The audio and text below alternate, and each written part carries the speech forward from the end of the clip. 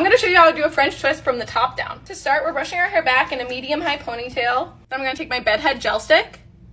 We use this when we don't want our hair to move at all. I let go, the hair's still staying back. I'm gonna want some open bobby pins and some closed bobby pins. We're gonna brush the gel in. The gel really helps to keep the part when you do a higher ponytail. Once we have the hair in the pony, we're gonna wanna brush it out so the twist is smooth.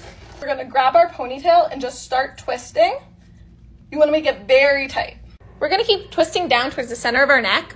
Once you get to the neck, keep twisting and then just tuck the hair in under the twist. Now we're gonna start pinning it in just to hold the shape, but you can always change it later, so don't worry where you pin. For this step, I would use open bobby pins.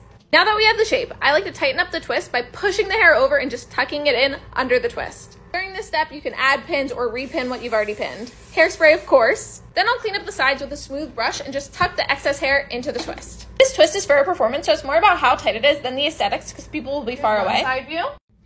We have our back and the other side. To be honest, I feel like it could be a little cleaner, but it's super tight, it's not gonna fall out, and that's what's most important.